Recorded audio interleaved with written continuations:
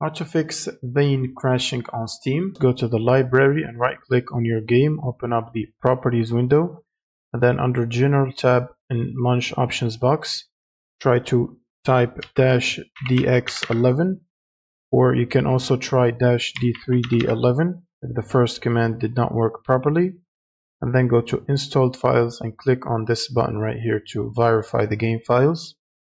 And once this process is done, you can close out of this window, minimize Steam, and then open up your GPU application. So for NVIDIA, you will need NVIDIA app.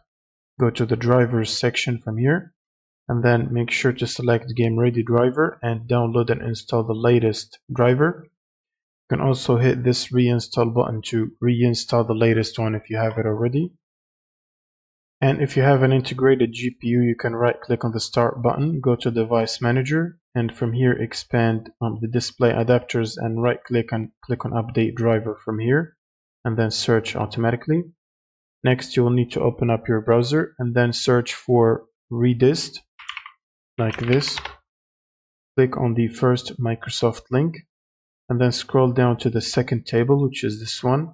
Make sure to download the 86 and the 64 version of these redistributables and install them individually. And if you run the installer and you see that you have it installed, try to click on the repair button to repair your redistributables. And once you're done, you can close out of this. Next, you should try to disable any overlays that might be enabled. So for example, for the NVIDIA app, it has an overlay. Go to settings and then from here disable NVIDIA overlay by unchecking this box. You should do the same for Steam. Click on Steam on the top left, settings, and then in-game, and make sure to disable Steam overlay while in-game from here. You should also do the same on Discord. Click on the user settings and then scroll down to game overlay and disable it from here. Next, you will need to restart your computer, so you can close Steam and restart your PC from the power button here.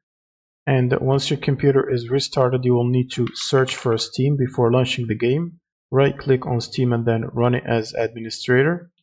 And then you can simply launch the game, and that should fix the crashing issues. Thanks for watching and subscribe.